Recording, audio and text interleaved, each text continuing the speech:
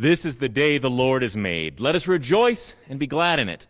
Welcome to worship with Highlands United Methodist Church. My name is Brad Lorvik. I'm one of the ministers on staff, and it is a joy to be on this Lenten journey with you. We are preparing ourselves for Easter as we share in the communal prayer, grant us healing. We have a beautiful morning of worship ahead. I'm very grateful to share it with you and would love to share other moments with you as well. I invite you to join us on Tuesdays for the parents group, on Wednesdays for Joys and Concerns, for coffee hour after worship today. All of those Zoom links are on the church website. We would love to have you join us. I would also invite you, even though we may not all do it at the same moment, join us in the daily Lenten devotionals, an opportunity for us to connect and share together in meaning offered from folks within the congregation who have written these daily devotionals. You can find them on the church website. You can even sign up there to have them emailed to you every morning. These are the many ways that we continue to connect. I invite you to keep an eye on the church website and your emails. As weather allows, we will begin some outdoor social distance gatherings in the weeks to come, probably Sunday afternoons when it's the warmest, and I look forward to being in the same place with you again. We have so many things to be grateful for as we journey together this Lenten season. Let us take a moment, center ourselves, be where we are, and be together in spirit as we light candles and continue in worship.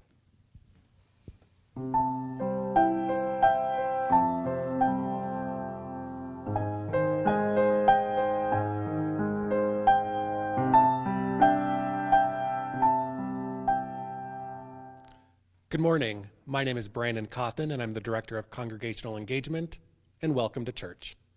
Please join me in our call to worship. Come, join the Lenten journey. We hear the call to walk with Jesus. Come, hear the stories, listening to all the ways they can help us see our lives. For in the everyday nature of our lives, great meaning is present. And so we celebrate the gift of life in the stories that we are helping to create. Please join me in our opening hymn.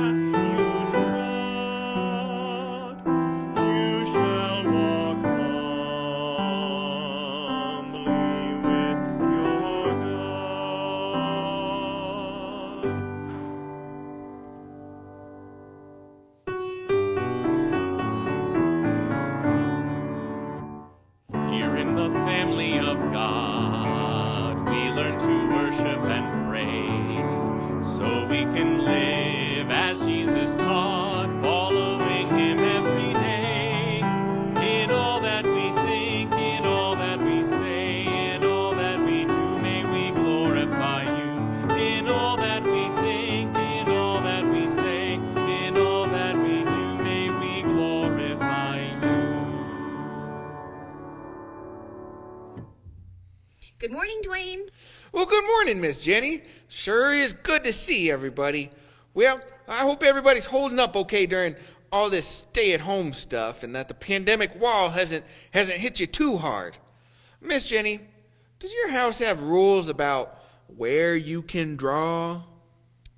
Like with crayons and markers? Yes, we have a rule that we can only do that on paper. Yeah, my house too. I don't mean to tattle, but I saw Brad drawing where he wasn't supposed to be. Oh, really? Was he coloring on the sanctuary walls? Miss Jenny, he was drawing on people's foreheads. All sorts of black smudges and stuff. Was this on Wednesday? Well, yeah. Did you see it too? Pastor Brad was making crosses on people's foreheads for Ash Wednesday. It's a special exception to the only on paper rule. Ash Wednesday? This week we began preparing for Easter. It's a season we call Lent. It begins with a day that we call Ash Wednesday because we use ashes to remember that we are human. Well, I know I'm a donkey and you're a person, but what does ashes have to do with being human? Well, it actually applies to every living thing, donkeys included. Ashes remind us that our physical life is a special gift that doesn't last forever, that we came from the dust and ash, and someday we will all return to dust and ash. Wow, that's real deep. Very circle of life. It's a circle of life. Dwayne, I love your singing, but we can't afford the rights to that song. Oh, okay. Yeah. Well, it really is a lot to think about. That our life on earth is only so long. It makes me appreciate it more. That's one of the things we want to remember during Lent, that life is precious and that God's love and grace help us get the most out of it. Well, I'm glad I get to share my life with you and the kids at home. It makes me feel like I matter. And I want to remind them that they matter too. Hey, friends at home, you all make life special. The world is better because you are here. I'm grateful for all the ways that you make a difference. You make a difference in me too. That makes my heart so happy, Dwayne. Can we pray about that? Oh, yes, please. Dear God. Dear God. We are grateful. We are grateful. That life is a gift. That life is a gift. Help each of us. Help each of us. Make the most of it. Make the most of it. May we also remind others. May we also remind others. That they matter to us. That they matter to us. And may I always remember. And may I always remember. That you love me. That you love me. Amen. Amen. And before we do the children's motto, I want to remind all of us, we will see each other again soon. Yes, we will. In all that we think, in all that we say, in all that we do, may we glorify you. As we come to a time of prayer, I want to again invite you to our Joys and Concerns time. It has been one of the highlights of this last year, spending time checking in with one another to hear how folks are doing. Please, it's 30 minutes. Make some time. Come join us. You are worth that effort, and we would love to have you be a part of it. We also do enjoy hearing stories from home here in worship. Let's hear what's been hard and where folks are finding hope at home. What's been hard about COVID is pretty much the same, the lack of socialization and not being able to have friends over for dinner or go out to dinner with them, not being able to see the grandkids. The hopefuls have been, I learned the names of wildflowers this summer when I was hiking. There haven't been any lift lines. I've been better at keeping in touch with family that's out of state, either through writing notes or phone calls. And I'm next in line for the COVID vaccine. Don't have much to add to that. The last few months have been sort of same old. It has been the socialization that's the lack of it that's been difficult, and especially not seeing the grandkids. We're lucky to have both sets of grandkids near us, one in Boulder, one in Golden, but we've done a few drive-bys to say hi, but that's been about it. Positive, I have done more reading, which is something that I really enjoy but don't allow myself to do enough of. And staying in touch with family and friends, more phone calls. And I got lucky, and I got the vaccine. I had the first dose a few weeks ago, and I get the second dose in a couple of days. I'm really happy about that. It gives me a little sense of maybe a little more freedom, although my behavior is not going to change much. And I hope everybody else is having some luck finding the vaccine. This looks to be a really slow, tough go, but hopefully that'll get better. And look forward to seeing you at some point. I was going to say, hopefully we'll all be able to see one another again soon. Thank you so much for sharing with us and helping us get a glimpse of how things are for y'all. Let's take a moment and continue in prayer. God, as we begin this Lenten journey, we ask for your companionship. Be with us. Let us not walk this road alone, as individuals or even as a congregation, that we might be in communion with you, that we might know your love and grace guiding us through a time of reflection and growth. For our prayer is simple: grant us healing. And yet it is not simple at all. For the complexities of life that require healing seem monumental. But your grace is enough. Be with us, guide us, nurture and care for us, that we might then offer nurture and care for the world, seeking to live the life like Jesus did, just as we now join in the Lord's Prayer, sung together in call and response.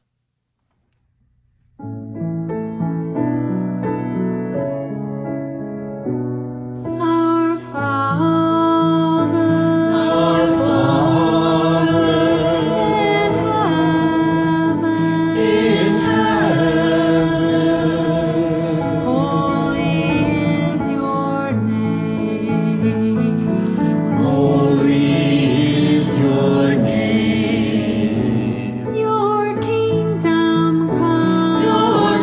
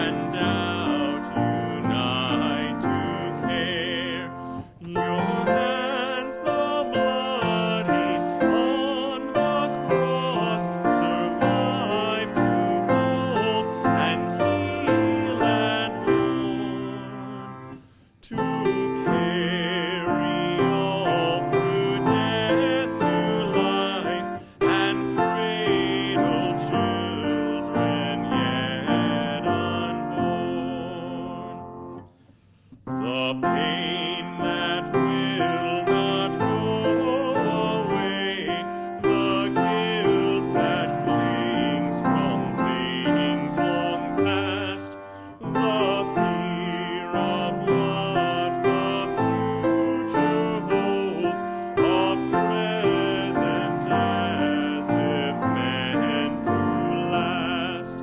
But present too is love which tends the hurt we never hope to find.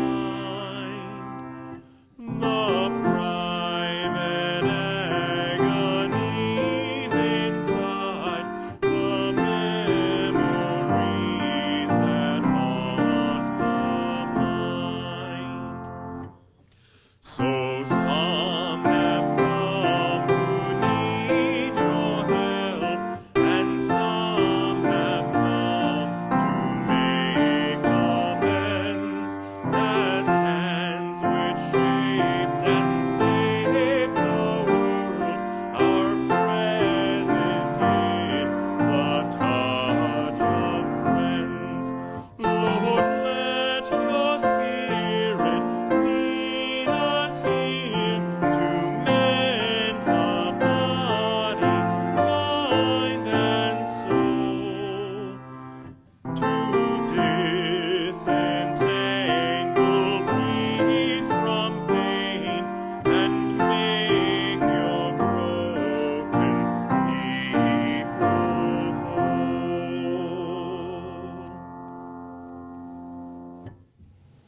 But Jesus went to the Mount of Olives. At dawn he appeared again in the temple courts, where all the people gathered around him, and he sat down to teach them. The teachers of the law and the Pharisees brought in a woman caught in adultery. They made her stand before the group and said to Jesus, "Teacher, this woman was caught in the act of adultery.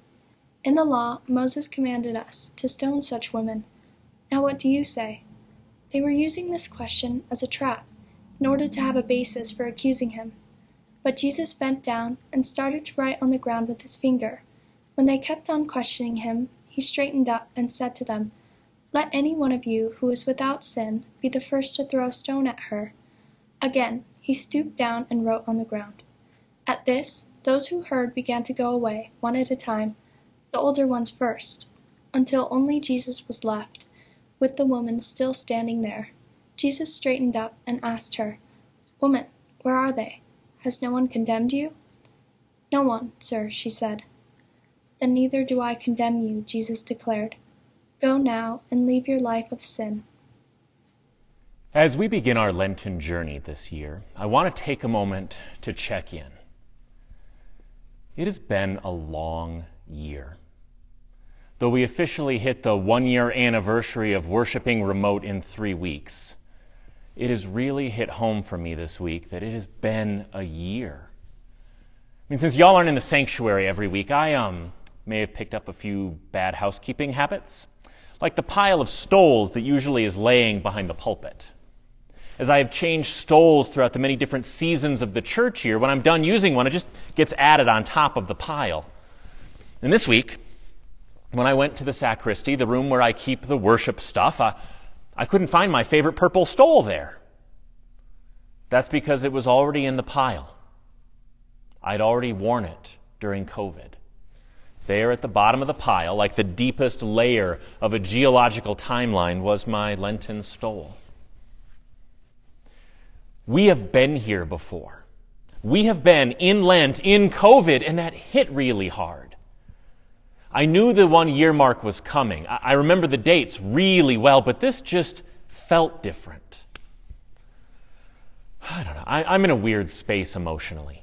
I know we will see each other again soon. We have never been closer to getting to return together. In mere weeks, we will be able to gather outside in the warm afternoon sun for time together in person. Church members are receiving vaccines, and I am so grateful to know that more and more of our community has that extra safeguard for their health. All of that can be true, and I can still be sad and worn and weary. I miss you so much. I'm so grateful for the ways we connect and create community virtually, and I miss being in one another's presence. I feel like I hit that COVID wall more frequently than I used to, but I am still holding passionately to hope. Lent is a season of preparing for Easter. It's one of the more somber liturgical seasons. We don't sing Alleluia. People often give things up. It's an invitation to experience depth and even darkness before the light of Easter morning. After the year we've had, a lot of that feels repetitive. It has been an entire year of sacrifice. We have all given up so many different things. I mentioned in the Ash Wednesday service that these last 12 months have all felt very Lenten in their impact. So what are we to gain from a Lenten journey this year? For me, Lent has always been a time to focus on the life and ministry of Jesus, to hear and experience the scriptures of the gospel that we might get to know Jesus better. So I was very enthusiastic when our leadership team suggested a focus on healing during 2021. We as a group were talking about what we hoped this year would bring, and the word healing came up over and over. Healing. But it's not limited to the idea of getting physically better after an illness. It applies there, but not limited to that. Now, that kind of healing certainly is something countless people need. A listen to any of our joys and concerns times reveals a litany of ailments and health concerns that we hold in our prayers for all sorts of people. But healing is not only for an infirm body. Healing can happen in our hearts and souls and relationship and society. In fact, the stories of Jesus reveal his intentional efforts to heal in all of those ways. Stories of Jesus miraculously curing illness are plentiful in the Scriptures, and we will hear those stories. But we will also consider the ways Jesus brought healing beyond the body, the kind of healing we all need, healing I know I am desperate for. In our Scripture today, we find Jesus boldly stepping into a situation rife with judgment and pain. A woman is about to receive the legal consequence for adultery. She is about to be stoned in the public square. It must be noted, her partner in the alleged activity receives no such consequence. Though the moment that instigated the punishment was a two-person activity, she tearfully awaits those stones alone. Her life has received scrutiny and judgment in ways that other people have not. Her private choices have become public discourse, all so that the religious leaders could publicly use her situation as a test for Jesus, trying to leverage his perceived compassion as an affront to the religious laws. But instead of harsh consequence, Jesus brings healing. His attempt at healing a broken system of judgment will not be fulfilled in this moment. He tries, but they don't get it. You see, he is seeking to heal the misapplication of God's law, calling the people back to relationship instead of just rules. You see, a small group of people had taken God's law and begun to use it for their power and privilege. This selfish use of this communal covenant was a sickness to the well-being of God's people. And just as this woman was encircled by a crowd looking to use punishment for their own power, Jesus knew he would share something in common with that woman very soon, being encircled by judgment and a system that wanted to destroy him. But Jesus is able to confront the brokenness of this moment, not by challenging the law as it was written, but by challenging the piety of those seeking to carry it out. His request is simple. If you carry no fault, if you are without sin, go ahead. Carry out these rules without compassion. But he knows they cannot, for he knows they are imperfect too. Because Jesus knows the human condition. Jesus knows that each and every one of those gathered carry their own failures and hold in their hearts their own shortcomings. Now, there has long been speculation about what Jesus was writing in the sand, but it doesn't even matter.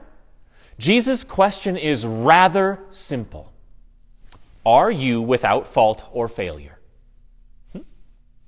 In his challenge to those wielding God's law as a weapon, Jesus was asking them to take the first step in healing, because he was asking them to acknowledge where they were broken. You cannot heal when you haven't acknowledged you need it.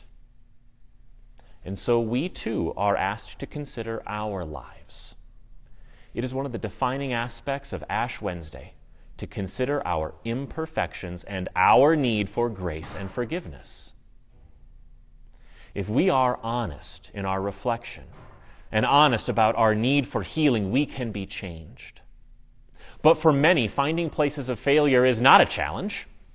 For so many people, the call to self-reflection is repetitive because too many people, as a result of their own self-criticism or the byproduct of a judgmental and critical world, already know the places of pain that they carry.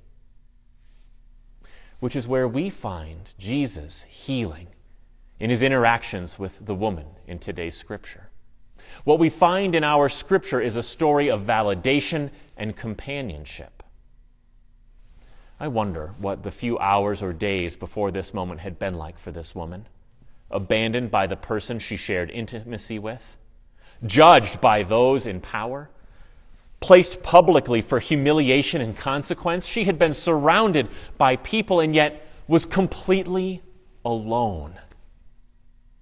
And Jesus stepped into that space. Jesus looked at her and said, I see you, not just your actions or these accusations. Now, yes, the scripture also contains an invitation for growth and change. But none of us can make such turns in life without first finding the stability of validation. This is a sacred and holy thing. This is a deep human need. This is a place we can all find healing. For we find it when we are seen and validated for who we are. How powerful is it to know that we are known? This is the grace of God made real in Jesus. When we talk about God meeting us where we are and loving us, this is just that. Whatever the circumstances, whatever the judgments others might cast, whatever our own disappointment in ourselves, God sees us and chooses to be with us. May that be a healing truth for you. And in our pursuit to live like Jesus, we are invited to set aside judgment of others and be a validating presence of companionship, that we might be a source of healing for others. And so when I invite you to receive this story of Jesus as an invitation, you are invited into the graceful validation of God's love to be seen and known. You are invited to extend that grace, to honor the humanity of others in ways that create space for relationship.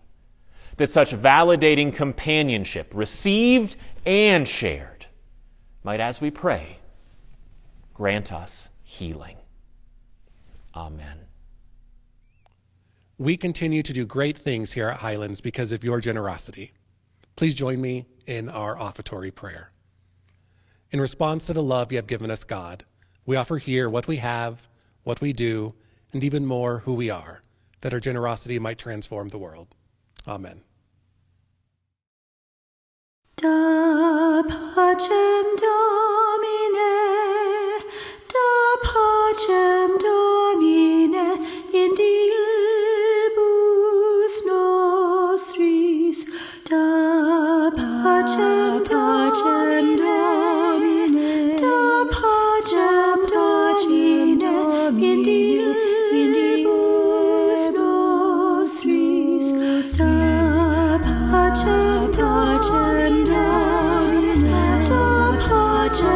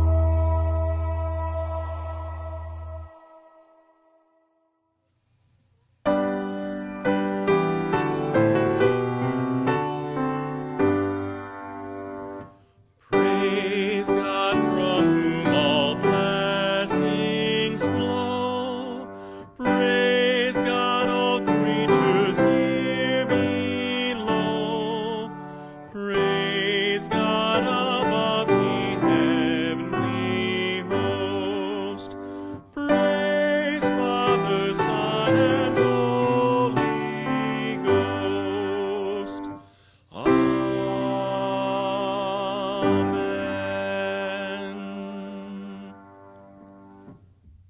Please join me in our sending prayer. God of life, we seek your help on our Lenten journey. We seek to know life in a deeper, more meaningful way.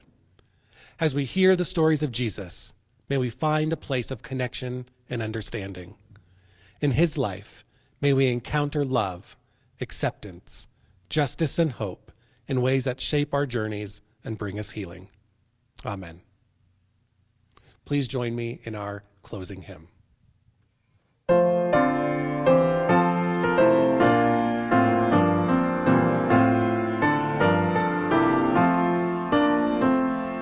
Lord, who throughout these 40 days for us didst fast and pray, teach us with thee to mourn our sins and close by thee to stay. As thou didst hunger, bear, and thirst, so teach us, gracious Lord, to die to self and chiefly live by thy most holy word. And through these days of penitence, and through thy passion tide, yea, evermore in life and death, Jesus with us abide.